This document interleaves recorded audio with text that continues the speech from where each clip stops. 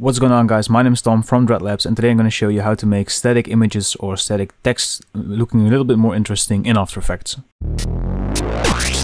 Dreadlabs. So we're up in After Effects, and I'm gonna make a new composition right off the bat. Let's just do a standard HD format, and we'll call this non-static text. I don't know. Just gonna make this background black. So I dragged in a logo from an unreleased Dreadlabs project. More on that soon. But you can just use any text or any logo or any graphic that you want to load in. Doesn't really matter. But if we would use this on social media or whatever, it would be a little bit boring, you know? It would just be a logo, nothing special to it. So today I wanted to show you some techniques that we can use to make this a little bit more interesting. And we're going to do that by using a Dreadlabs product called Video Overlays, and it's up in the web shop already. But I wanted to do some projects with it and show you a little bit how I tend to use these video overlays. So the Dreadlabs overlays are five video overlays, both in 4K and HD, and I'll just go and load in 5 HD overlays because this project is in HD. And the first thing I want to do is drag in a noise overlay. And like we do this in Photoshop, if I put the blend mode to overlay and make sure that there's a black background.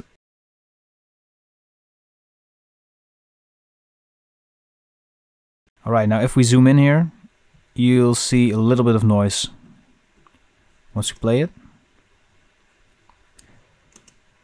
So this is a little subtle grain that I like to add to my motion projects.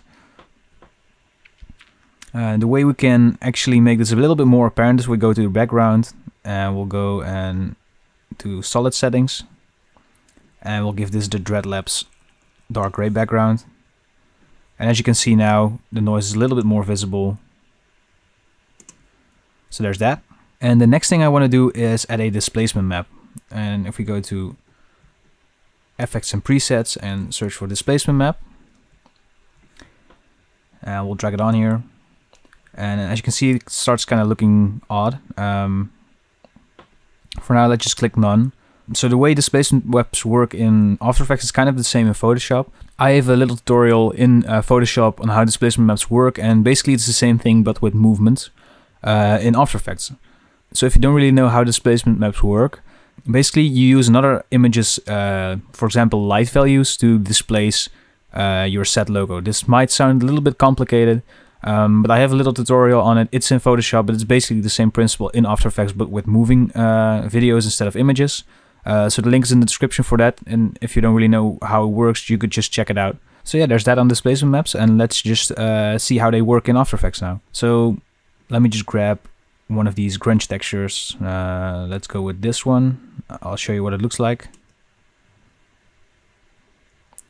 So these are basically like 60 high definition scanned in paper textures, all like moving around and at very high velocity basically. So we want to make this invisible, so we just click the I button here, and if we go to the effect controls here of our logo, we can click the grunge overlay, and as you can see, some stuff is happening. So the max horizontal displacement and vertical displacement are at 5 now, and let's just make these 10 to make the effect a little bit more visual. And let's see what happens if we play this. And as you can see, the dark and light values of these, well, if we put them to luminance here, then it makes sense what I'm saying now. The dark and the light values of this video are moving pixels in our logo. So the white parts here basically move the logo further away, and the dark parts are keeping it close, or basically having moved the other way around, which gives this little cool glitching effect without really having to do any like RGB type of stuff. If that's our thing. If we want to make this a little bit more apparent, what we can do is we can drag another displacement map in. Have this to, I don't know, 20. And also to luminance. And let's drag in one of these glitch overlays. Let's just do this one because it's really well, grungy, noisy, glitchy. So if we go back to our logo and we use the glitch overlay, you can see that this really is distorting heavily. Little bit too much, I admit. So if we put this back to 5, maybe even lower, like 3 or 2. Oh yeah, you'll see the logo is still visible, but it's like really moving in a, well, I think kind of cool way. So let's just cap our animation at 5 here, 5 seconds. So yeah, we have a little bit of noise overlay now. We have the logo like kind of twitching, glitching, moving a little bit. And the last thing I like to do is making really subtle position movements with a wiggle position.